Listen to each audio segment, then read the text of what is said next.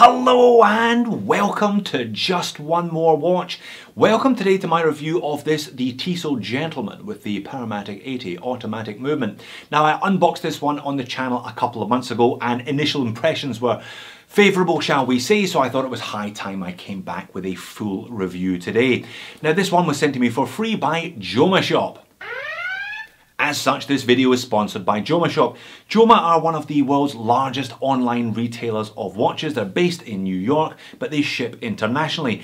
They're a grey market retailer. What that means is the watch is the same, the packaging's the same, but they warrant the watches themselves. That is one of the reasons why their prices are super sharp.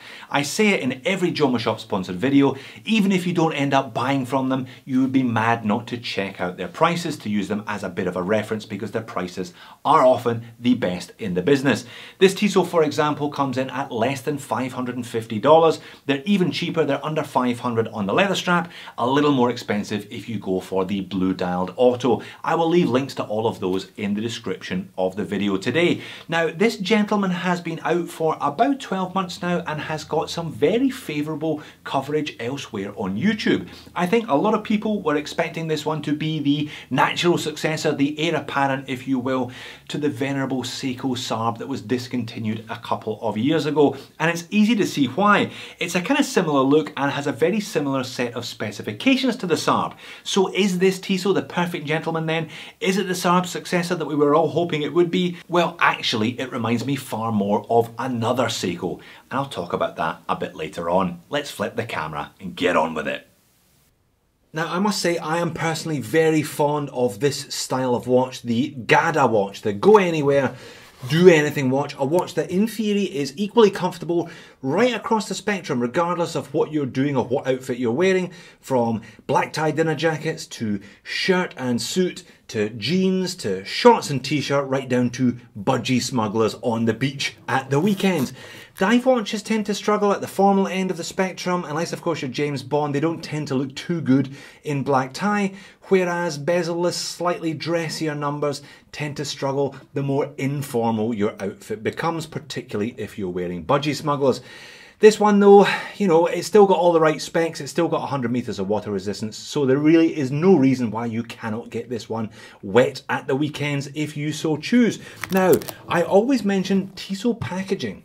This is the kind of standard packaging you get with a Tissot from about $200 up, and I always say that if you want to look like you've spent a lot of money on someone, buy them a Tissot because this stuff is great. There's a little catalogue and there's a little history book, the story of a watch company, detailing their journey since 1853. Inside you have got a little couple of hidden pouches here, one for the warranty card information and the other one very neatly to store your spare links in.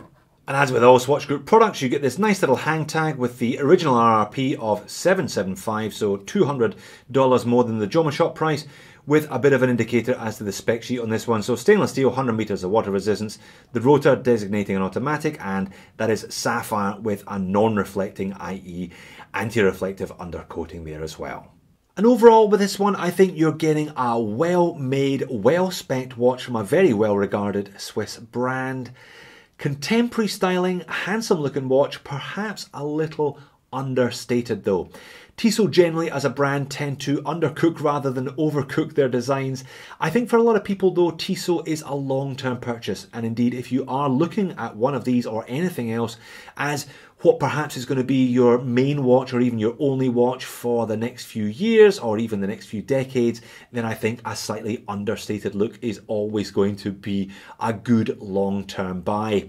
So in terms of the dimensions, 40mm in diameter, 10.5mm thick, very slim. If you are going to be slipping this one under a shirt cuff Monday to Friday, you have no problems. Very neat side profile. Slightly long lug to lug at 48.5. 21mm lug width. Now that will be appearing in the moans and niggles section later on.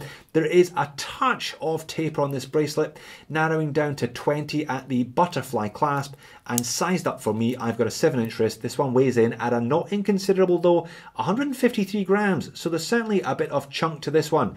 Stainless steel construction throughout, three-piece case. We have a high polished fixed bezel, stainless steel crown, and a full stainless steel bracelet with solid links and solid end links. It's a proper 3-link oyster. These are all separate links today, and it has push pins. Butterfly clasp I showed you earlier on. Now, butterfly clasp, we do have half links here, a number of spare links, I think an 8-inch wrist up to 8 1/4, no problems at all. I've got a few scratches on this one already. Because it only has half links, it doesn't have micro adjust, you are going to be left with the probable choice of wearing this one either slightly too tight or slightly too loose, and slightly too loose is usually the preference. I have been wearing this one a bit too loose personally. Sapphire crystal with anti-reflective undercoating as stated on the hang tag. There is a little bit of curvature, a little bit of doming on that one, and 100 meters of water resistance. Only a push-pull crown though, so you can manually wind this one. It doesn't have a screw-down crown at all. In reality though, that's not a big issue. I trust the gaskets, I trust Tissot. I've had no problem swimming with other watches that have had this arrangement, 100 meters, but without the screw-down crown. Case finishing is a mixture of brushed and polished. Case profile reminds me very much of the Tissot PR100. There's a distinctive Tissot DNA with those slightly upturned tips to the lugs. I've looked at a couple of PR100s on the channel and been impressed with what you get for the money. This gentleman, a little more expensive, but you can see where some of that money has gone. Nice fine brush to the mid case. We've got a Tissot branded high polished crown. Nice fine brushing to the upper lugs and a high polished chamfered edge running the length of the case. Just adding a bit of finesse, but also adding another high polished surface. So high polished surface on the bezel, high polished surface on the edge there, and high polished surface to those mid links. Do bear in mind, if you are wearing this one as a daily, high polished surfaces will scratch and scuff far more noticeably than the equivalent brushed surface. So if you're rough on your watches, do remember that. So contemporary and handsome but understated, that definitely applies to the dial and to the handset. Mild sunburst effect on the dial, you can just about see it there. It's one of these dials that if you look at it under macro, it looks slightly gritty, it looks slightly textured, but that translates to a mild sunburst effect once it is on your wrist.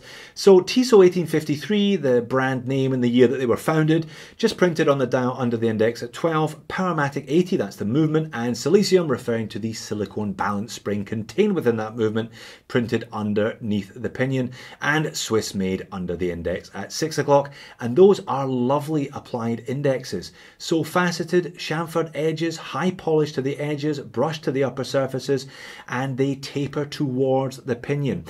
Similarly, the handset taper out towards the indexes. It's a very cohesive look overall from this one, if, as I said, slightly plain and slightly understated. There's a kind of double frame around the colour match date complication at the 3 o'clock in the kind of more traditional position there as well. Now, there is a little bit of lume on the hands and the indexes. I'll put the lume video in now. It's okay, it's not all that spectacular. I'm guessing BGW9, given that ice white hue, better than nothing. I guess lume is obligatory for a genuine Gada watch. It had to have some lume. I've seen better, I've seen worse. So the lume may not be part of the appeal today, but I think this movement most certainly is.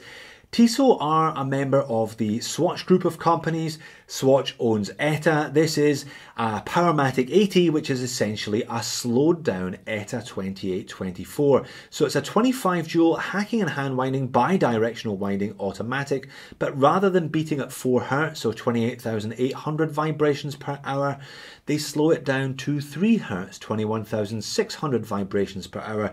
You lose the high beat sweep, but you nearly double the power reserve from 42 all the way up to 80, meaning you can take this one off on a Friday, leave it on your bedside table and pop it back on a Monday morning. It will still be ticking, but how accurately will it be ticking? Let's pop this one on the time grapher and find out. Yeah, so I appreciate one watch, one position, but you'd be pretty happy if you picked up one of these for $550, and not only did it have an 80-hour power reserve, but it was also just scraping within cost parameters to boot. And that's it on wrist, 7-inch wrist as mentioned.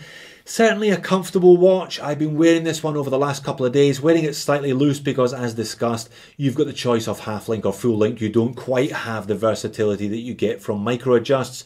Crown is nice and small, nice and discreet, doesn't dig into the back of your hand if you do choose to wear this one loose, but it is quite a big watch. This is definitely one of the biggest 40s that I have worn.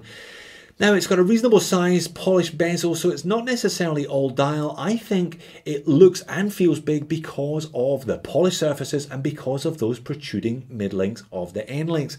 150 grams is also a fair weight for a 40mm watch of this style. That's why I think this is where the comparisons with the SARB 033 start to fall away. It reminds me far more of my Seiko SARB 043 that I had a couple of years ago, and also the Seiko SARB 057 that I reviewed towards the middle of last year as well. Particularly the 057 because it has that protruding mid-link of the end link as well. Now the fact that it's a big 40 is going to suit some guys down to the ground, but it's also going to be a bit of a red flag for guys who prefer a slightly smaller than average watch. Now legibility isn't a problem in terms of its proportions. It's a good size handset, good size indexes, nice and clear in that respect. I hope you haven't noticed too much. I've been having a hell of a problem filming this one. I don't think there's an awful lot of anti-reflective coating on that crystal today, and all those high polished surfaces have been smudging like a bugger. It's not an easy watch to film. Now I guess that means if you are going to be wearing this one as a daily, you're also going to be dealing with quite a bit of flecto and quite a bit of smudging on the bezel and on those polished mid links. Nice side profile though, I highlighted that earlier on as well. Looks great on wrist and it's going to slip under a cuff imperceptibly, I reckon. Moans and niggles, well, you are going to have to get used to smudges and you are going to have to get used to flecto if you buy one of these. Hello, how you doing? So do bear that in mind. And 21mm lug width. I always complain about watches that have non-standard, i.e. not 18, 20 or 22mm lug width. Inevitably, people in the comment section say, oh, why are you giving it a hard time? It's not a big deal. Hands up, who would choose 21 over 20 or 22? I just don't know how many people would actively seek out a watch with a non-standard lug width. It just doesn't make much sense. I don't own a single watch with 21mm lugs. I don't therefore own a strap with 21mm lugs. So it's a bit of a pain and certainly limits your options if you are going to be popping this one on leather. I'm not saying you can't buy them. I'm just saying you probably haven't already bought them. And then there's the looks. I reckon it might actually be a little bit overdone for some people with all of these high polished surfaces and the faceted light grabbing indexes, and yet at the same time it's going to be a little bit plain Jane for some, a little bit underdone. So it's treading a fine line, this Tissot.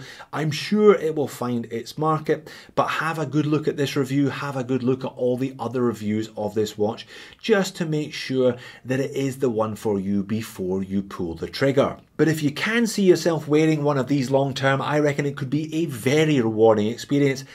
Mid 500s, I reckon it's a great price, very solidly made, no rattle from these end links whatsoever. I've looked at watches far more expensive than that haven't felt as solidly put together as this one. It certainly feels like it will be with you for decades if that is your plan with it. So there you have it, the Tissot gentleman. Perhaps not quite perfect, it would need more lume and a bit of anti-reflective coating and a few tweaks here and there as discussed to be heading towards that label.